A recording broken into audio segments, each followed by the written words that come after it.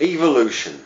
Now, some people will not accept that evolution cannot possibly be real, that it's a very, very silly piece of wishful thinking made up by God haters in order to make the simple believe that everything made itself. Well, you try telling that to your Sunday dinner. But here's another piece of information for you. Now, if I tell you that, evolution cannot possibly exist, some God haters out there will say, oh, rubbish, fundamentalist Christians, they're all mental and yak, and okay, fine.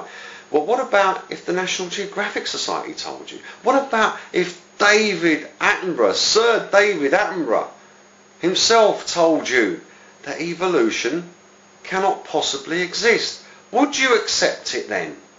Would you? Would you? Let's see. Evolution doesn't often go into reverse, but it seems to have done so here. After several million years of aerial combat, these bats are reverting to the hunting techniques of their shrew-like ancestors. Did you hear that? Did you hear what he said? I didn't say it. I didn't say it. It's no good arguing with me over it. Sir David Attenborough from the National Geographic Society. He said it. I didn't say it. He just said that it seems that evolution is going in reverse. Now that's not possible. If it went in reverse, it would be devolution. It's not possible for an animal, if it's evolving, to devolve.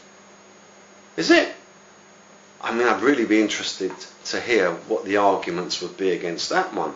But so basically, without going too much into detail, okay, according to what Sir David Attenborough just said, which is backed by the National Geographic Society, for those of you who believe that you also evolved, do you realise that in millions of years' time, one of your ancestors could wake up and find out that he's a monkey?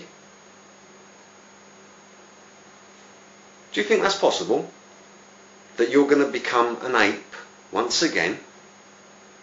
You wouldn't accept that, would you? No, because it would mean that you would be retarded in your evolution rather than having advanced.